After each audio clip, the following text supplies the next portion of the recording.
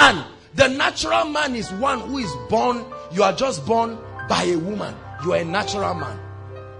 You live entirely from the impulses of this realm.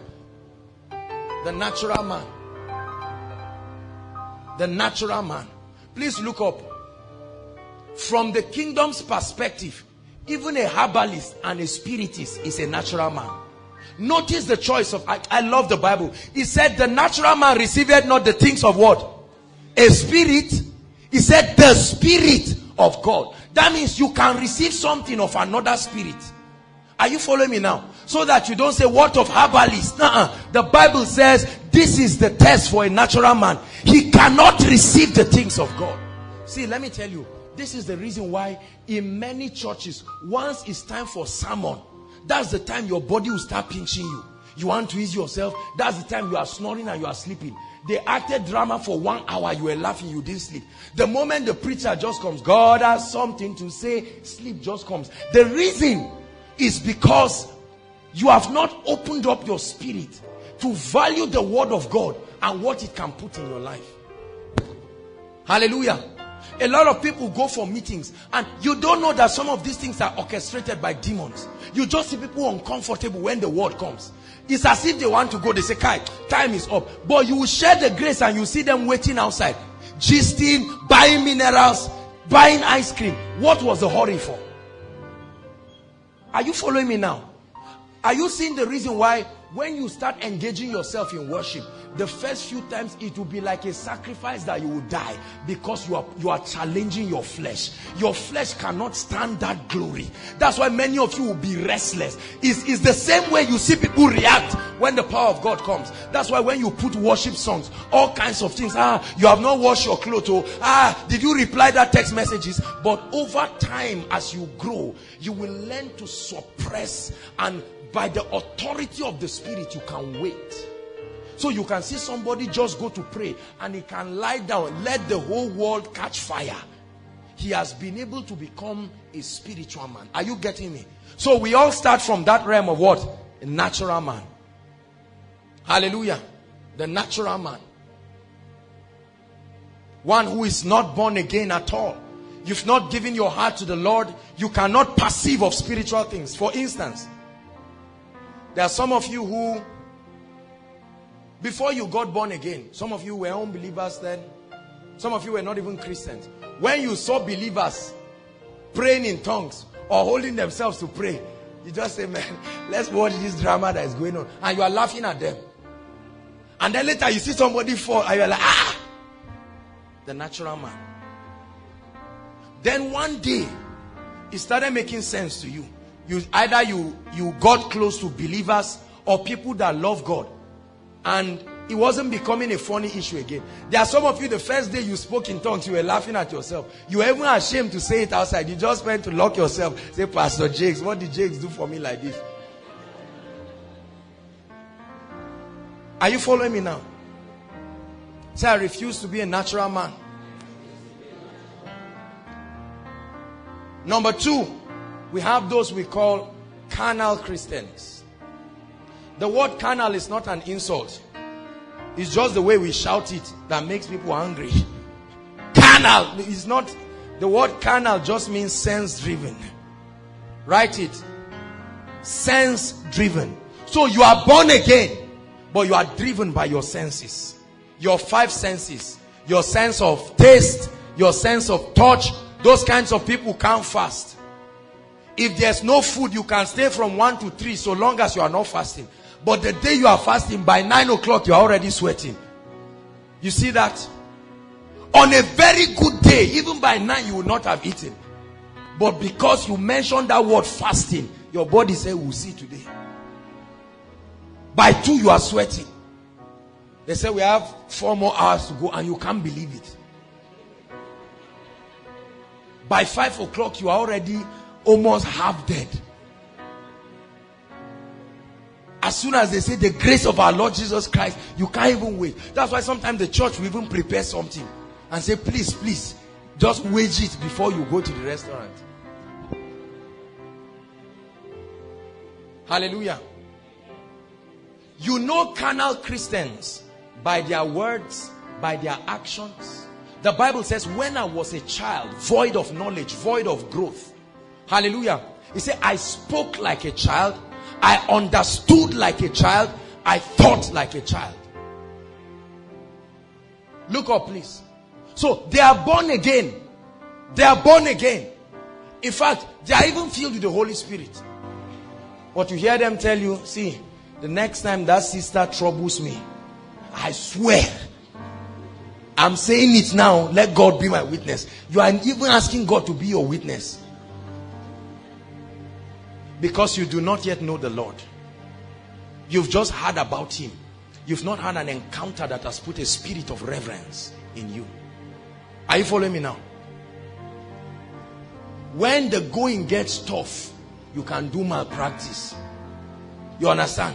When it gets tough, if one allergy send you text, you say, well, me, I won't go out with him, but God knows I will collect whatever. I won't tell him no, I won't tell him yes.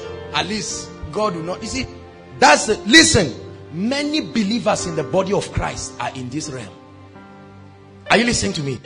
We can talk. You see, the language of church, there are people who are not born again. Nollywood, they have acted pastor in Nigerian films. They know the language. They even pray in tongues in the Nigerian film. But it doesn't mean they are it. Praise the Lord. Many of us are not born again indeed. You are carnal, ruled by your senses.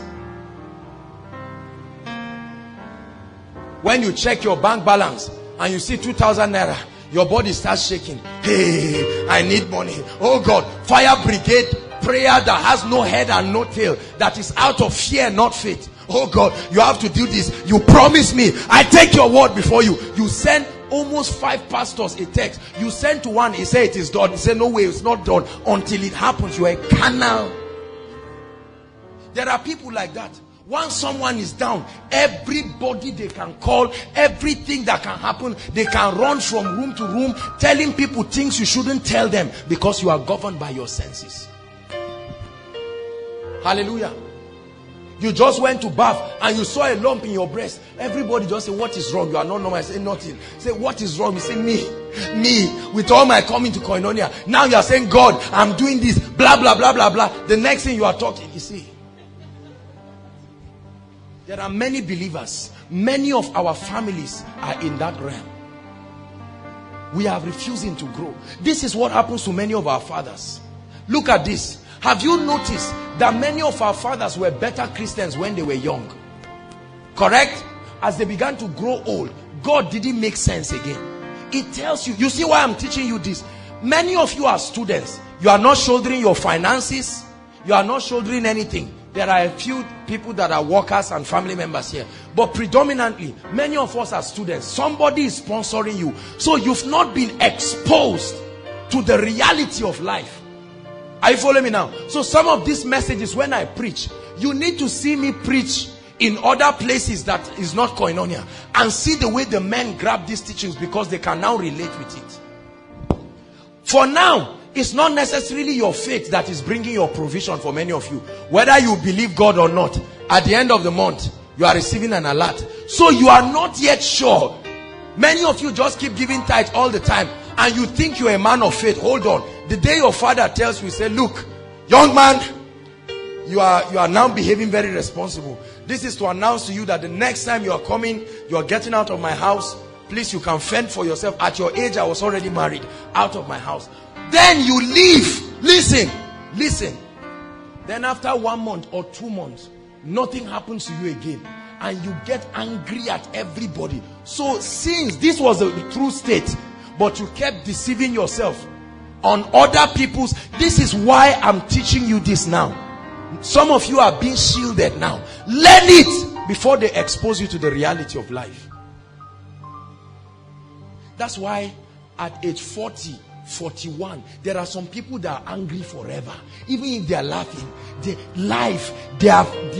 are mad at God. That's why when they get any political office, or as a man of God, if they see any money or offering or whatever, they won't let it rest. Because at this point now, are you listening to me? Fear has come into them. This is why many of our parents run back to the village. Some of them are choir masters in their churches and they sing songs. My faith is, my hope is built on nothing else. And you see them do it with zeal. Immediately they finish. Monday, they're on their way to the airport. Where are you going? You are spending so much money. They'll go and meet one Baba. Now, please help me. You just sang that your hope is built on what? Nothing less. The next minute, you are consulting something.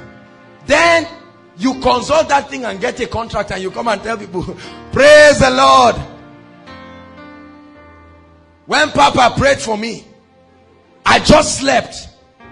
And like magic, everybody say magic, magic. And who is deceiving who?